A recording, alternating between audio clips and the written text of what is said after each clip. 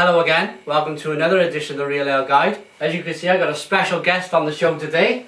This is my grandfather, Jimmy Morris. We're doing I got a beer sent to me yesterday from MyBreweryTap up in Huddersfield. www.mybrewerytap.com. They sent down a big bottle of, well, it's a 750ml wine bottle size bottle of Manchester Triple, a Belgium style strong pale ale. It was fitting because I wanted to do something for my grandpa's birthday. He's coming up to 80 years of age in a couple of days' time, and this come through in the post. I thought it was absolutely fitting. I got straight on the phone to him as soon as it come. He said, yes, let's do a beer review. So here we are. So would you like to get the beer open, Graps? Well, I haven't seen a bottle that top like that for donkeys years. with a cork? With a cork, eh? Well, they were common years ago, weren't they? Yeah, they were. Especially at the time when... oh, just a minute, I can't help laughing. This brings me back now to a funny thing that happened in years ago when I was when I'd had a bottle of beer, and it was... Me and the wife was we just moved into this house. Yeah. When we were sat on the set here, 7:15, and she says, "I'll make a cup of tea, then we'll watch the curry. We'll watch curry." And well, she just gets up off the chair, and she moans. Oh, I asked her what was the matter. Well, she said, it's my ingrowing toenail is playing me up. So I said, well, get a bowl of water and... Oh, just a second. I said, get a bowl of hot water and while curry's on for half an hour, soak your blooming feet and I'll see if I can cut the nail for you. So with that, here she comes. 8 o'clock comes and I said, oh, I'll go get the scissors. Well, I got the scissors, and there was no way I could cut it. It wouldn't have cut butter, never mind. They were loose. No way we could do it. So I had to wait till the following morning. Oh, nice. Yeah. And I said she can go down and get me a pair of nail clippers.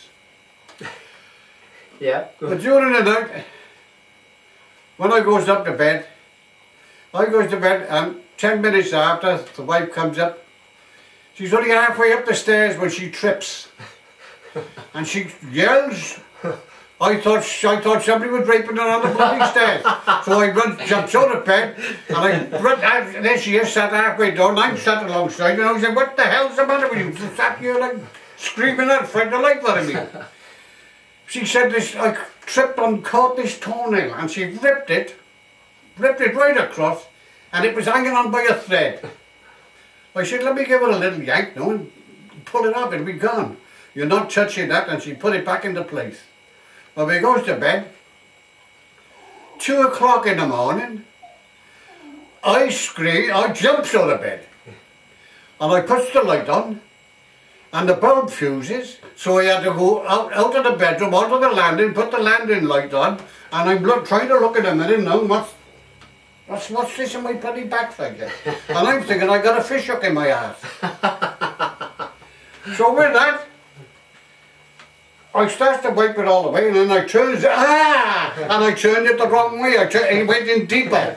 So I turned it the other way, and he pulled it out. Now, fish hook, it's not a fish hook, it's a bloody toenail. So anyway, I wiped it all clean in, and then the next job I had to do now was get a sticky plaster. And there I am in a minute now, putting the sticky plaster on, and I put that into place. And I go, so what I'm not going to be able to go back to sleep now. So that's why I'm laughing, that's why I was laughing with the bottle. I went to the fridge and I got 2 bottles of beer out, and I sat there and I thought, well, I drank it. Oh, that sounds nice. That sounds lovely, don't it? What a colour. Yeah. So I drank the 2 bottles of beer, There you go. I drank these two. I drank these 2 bottles of beer and I went back to bed. In the morning the alarm goes off and the wife gets out of bed to her side, I get out of my side now, and we're about to make the bed when she says, "Oh, that toenail's off." And I'm standing there now like Afghan. It's gone. No, it's bloody gone. I put it in my ass 2 o'clock this morning. So every time you see a bottle with a cork I haven't in... made that up. That bloody fact I can show. Well, I can't show you this guy. Yeah, we better not. So every time you see a bottle with a cork in like that, it takes you straight back to... It brings me back there. Takes me back all them years. So years ago, all bottled beers without a cork in? Corking, yeah. Ah, yeah. Right, okay. Okay, yeah. Fantastic. So the capping system must have come in the 60s and 70s where they actually started to put steel caps in on beers. Right, I'm just going to get this beer, just going to get some more in. Show you guys the colour. It looks like a golden orange to me. Nice, like, yeah, and it's nice and lively, yeah. It's got quite a small head, but it has been sitting there a while. Should we get the nose? Should we get the nose? See what it smells like? Oh, my nose is a bit old now and it's a bit clogged up, and I can't. In that zesty and orange, Yeah. you get orange, Yeah, like nice. orange peel. That's nice. That's nice. Wow, this is 9% ABV. Would you think this, the way this has been brewed and flavoured, would you say that's 9? Does it drink like a 9% beer, or would you say it's something a lot smaller, like something 4 or 5? You wouldn't know the difference really. Yeah, but it would after you've had 4 or 5. Yeah. Because there was a time when I used to drink these by the buckets. Well, I used to do that when I was at sea. Oh. Oh, that's bitter. That's nice. That's bitter. And it's sweet on the end. It's quite dry. I better hold the bottle, I should be drinking the bloody lot. Yes, that's very nice. Oh, that's Did you want any more of this? Yeah. Not asking to send you another bottle. It's fine. Absolutely fine. Well, look at that. It is bottle conditioned. So in yours, That's nice. there should be. Is there? No, there's actually not much sediment in there. No, it's not. Yeah, no, it's quite lovely. Okay, it's barley, wheats, stored upright, don't cool. But with what I like about these beers, 9% ABV, is look at the sell-by date on there, 2014. It means that you can age it for quite a while. Is there any sediment in there? No, I was looking to see if there's a bloody toenail in it. That's reminded me of the bottle. There's no sediment at all. No. That is nice. That's superb. It is. What I have noticed on the bottle as well. They made a batch for Britain. It's not going to be made all the time, I don't think, this beer. But they've made a batch for beer. But this is actually an American batch. If you see, it's got the government health warning on the side. So we're drinking something which would have been sent to America. This style of beer is most definitely, I'd say, they call it a Belgian triple, which is a strong pale ale. But if the Americans would call this a strong IPA. This is a strong hopped IPA with a lot of. This has got a lot of New World hops in, probably Cascade, Centennial, a lot of good things going on with this beer. I'm loving the colour. Well, I wouldn't call it American, I'd call it mine. Yeah.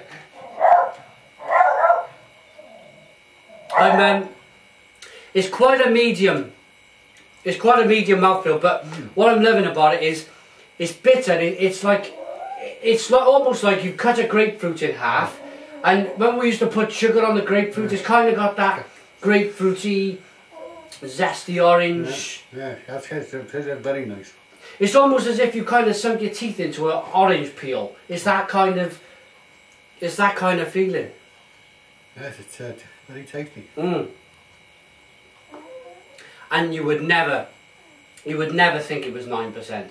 Not in a million years you would think that was 9% ABV. That's drinking like a 6% beer. That is very, very nice.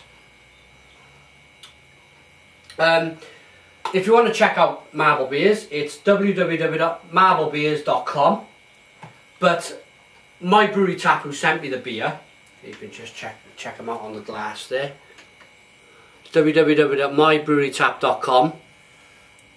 If you check them out, they sell beers from all over the world. They've got beers from Belgium, Britain, America. It's a British company.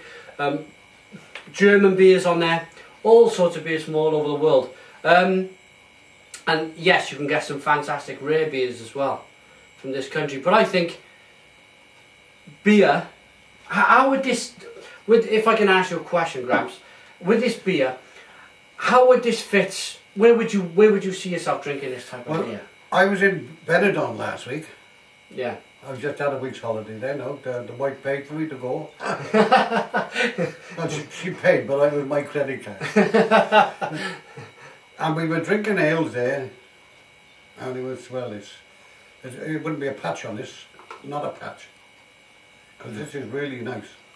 And I think if I had about 2 or 3 of these, you might have to leave me to the next room. Yeah, absolutely, absolutely. I was drinking that beer out there. I mean, you were drinking it all night, and you didn't feel as if you'd had a drink by the time you go down. You just blunked it out. I found that when we went to... You could have a couple of these and know you've had them. Yeah. I found that when we went to Turkey in May. We were drinking a FS Pilsner. If you check out FS Pilsner on YouTube, you can actually see my grandpa made his first appearance then on YouTube on the channel where I showed them just panned round quickly with a family. But I was drinking beer because the spirits were no good, were they? No. I was drinking their beer day and night, and I felt absolutely fine. It was almost as if it was non-alcoholic. But that one beer we had there, it was nice because the bottled FS. And when I said I'd have another, I wouldn't. There was only one thing better than that was another one. Yeah, that was it. I should have said, "Hey, where's the one at the boss?" Yeah. But never mind. Perhaps he might give me one next time I go over there. What sort of flavour is it? If you take a mouthful, Grams, what sort of... Because I'd like to explain that this is probably my grandfather's first time at a proper craft beer. As a first timer, what sort of flavours are you pulling from the drink, personally? Well, now I got it past my teeth. All I can say is very nice. And it's... I haven't quite tasted another beer like it.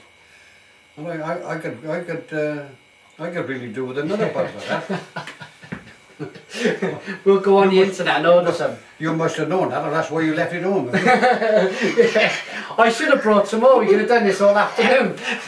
I should have brought some more. We should have done some more. Yeah. Yeah, but then who's going to see you home? That's the trouble. That's the trouble. That's right. We've done this in the past. We've sat and drunk and well, one more quick story. Years ago, my granddad was a notorious drinker in Barry. No, obviously not in a bad way, but somebody challenged him to a drinking competition. Oh yes, that was mine.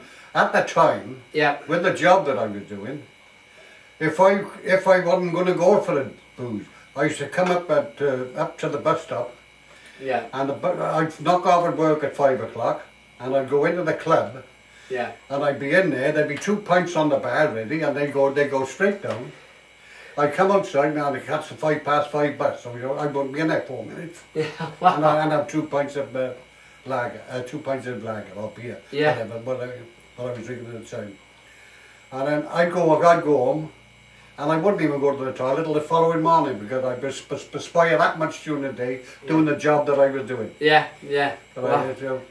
I used to really, that was just to go back into my system every day. My grandpa used to cut up trains for a living, and he had to wear a lot of leather gear. And imagine in the height of summer wearing all that gear. So imagine 2 pints, like you say, would have gone back no problem. Yeah. But then before that, it was when I was working with the fitters. Of course, I was the fitter's mate. And this doorman was, because years ago you couldn't, the pubs would be shut on Sunday. Yeah. The only places were open was the clubs. Oh, right, I see. I see. So this chap asked me, well, they're Scotsy, were they? And he asked me whether he could go for a drink on Sunday night. I said, well, I'm a member of the ex-servicemen's club. Yeah. You can come in there with me if you like. This is in Barry. This is in Barry, South Wales. Yeah. So we go in there now, and I said, well, what are you going to have to drink? He said, like a half and a half. I said, what the hell's that? He said, well, it's a half a lager and a wee whiskey. So that's what you call a half and a half in Scotland. Right. So I said, well, I'm drinking pints. And he said, well, I bet you can't drink as many pints as I can drink half and halves. So I said, all right then, let's have a, and whatever happens, I said, whoever quits first pays the other for his drink after that. So we went down, and well, there's only, so every pint I had, it was 2 mouthfuls. Right. The first one went halfway down, and the next one went all the way down. And it went on till about 9:45 it was. Now I drank 20 pints. 20 pints? And but when he had his first half and a half, he had his first half of beer, and he left about that much in the glass. And every time then, every round, he was going there with his whiskey, and he'd make sure all the drops went into this one glass. Yeah. Well, by 9:45, I'd had 20 pints, and he'd had 20 half and halves. Well. And I said, I don't have to, if I got to have another one, will you hold the glass this side and this side? Because it's the only way it's going to, if I goes in there, it's going to come up both my bloody girls. I am full of it. And he said, and I said, that's it, I got you then, he said, good. So he said, well, go up to the bar now and get me a whiskey. Yeah. I don't want the half, just the whiskey. And he got the whiskey and he poured it into that there, with that, and a little drop of, he just swilled it on like that. I do, I catch you, you bugger, he said. He's down there. I said, you know, next Sunday when you're looking for a place to drink, find some bloody weather. Okay, so another great story there, but we're gonna have to cut this. We're gonna have to cut this short now. Yeah. What would you give this out of 10? 10 out of 10 rate. 10 out of 10 rating for this beer. Oh, it's got to be at least 9.5. Yeah. At least 9. Yeah. Absolutely, 9.5 out of 10. I've just noticed as well. I've got to say 9.5 because this half is mine. If I could just show that'll make it 10. This glass off to the camera, look, there is sediment in this glass. Okay, so my rating, I think I'm going to join Jimmy Morris on 9.5 out of 10. I think it's a fantastic beer. I think when this actually ships to America, it's going to sell well. I really do think this beer, Manchester Marble Brewery in Manchester, MyBreweryTap.com. Check out myself at Real Ale Guide at googlemail.com. Facebook is facebook.com/Real Ale Craft Beer. And Twitter is twitter.com/Real Ale Today. But thank you very much, Grampy, for joining me. It's been a pleasure. I'm sure we're going to do it again in the future. Well, if you do, fetch 2 bottles. I'll fetch 2 bottles. But thanks for watching, and cheers.